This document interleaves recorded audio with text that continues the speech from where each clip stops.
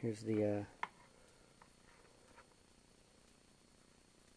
USB adapter for the Mamba Max Pro. It plugs into the wire coming from the ESC to program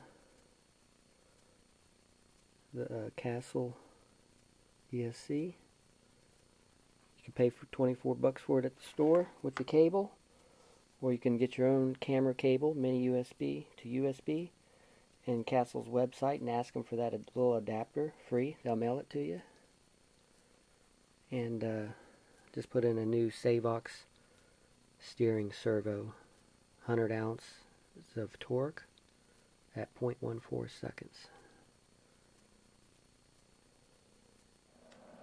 I just wanted to show real quick the if you're going to upgrade your electronic speed control on your Team Associated, you would probably want to get the Mamba Max Pro from Castle Creations. It's for censored and sensorless motors, brushed or brushless. It does everything. It's good for like 150 amps and 25 volts. So you can get the, with the motor, you can get the combo for about 130 bucks or so. But you know, I was going to show you the software real quick. I have it hooked up to the car right now. The 3-wire coming out of the ECS just plugs into this. You can buy it at the store, the USB adapter that hooks up to your computer, and you download the software free. It's 24 bucks for the software. I mean for the USB link, or you could at the store, or you could just go to the Castle website and get it free. Ask them to mail you one, and then you just need a USB cable, a standard camera USB, mini USB, and USB. Anyway, here's the basic. We have auto lipo, 3.2 volts cutoff, reverse. Our brake is 80%, that's where I want it. Power, 100%. Reverse power, 80%. You'll note that your stock ESC from Team Associated only goes like 15%. I got tired of that right away. Advance, we go with BEC voltage. That's the voltage to your receiver.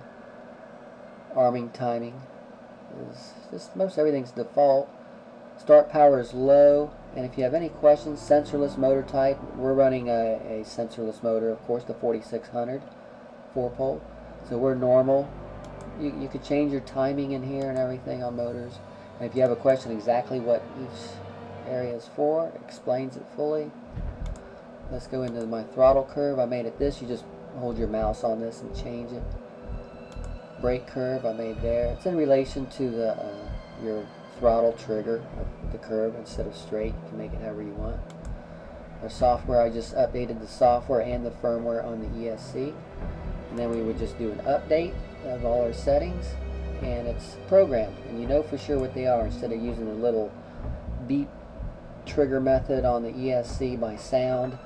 It's not very reliable to me, so that's the end for now.